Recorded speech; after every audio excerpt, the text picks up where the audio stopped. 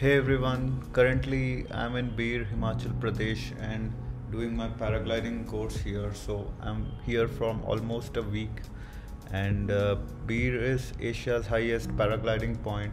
It's also famous for camping, but a lot of people do not know that you could do some serious off-roading cycling too. I'm no expert in off-roading cycling, but I've just tried it, and this was my first time I've tried off-road cycling, and I really had a great experience. And I tried it in between the tree lines, so there are some great tree lines near the landing spot. I will share them in the maps, and you could rent a cycle for almost 400 bucks a day, and you could ride in between these tree lines. As you can see, the paths can get quite challenging, and the views are as good when you look from the below also. So here you can see in the video, and the slopes I tried were like 15 degrees to 45 degrees, but it could go beyond that for some serious off-roaders also.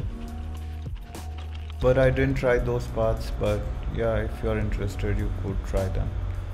And then I took some rest because it was too tiring, and so I chilled out for a bit.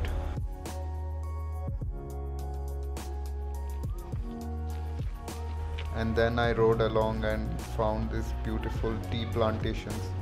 So this path was very beautiful, and on my left and right you could see the tea plantations. It was lush green and really beautiful to ride along.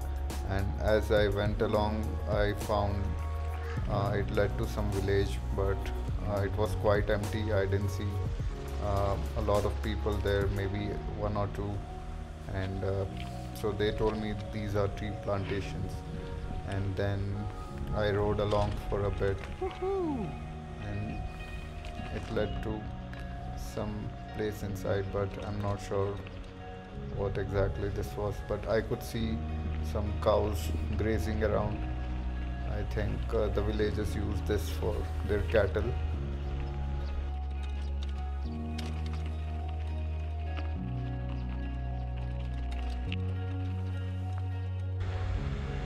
And then I was on my way back and reached those tree lines again, and here I could see a different path, and there was a valley at the end of it.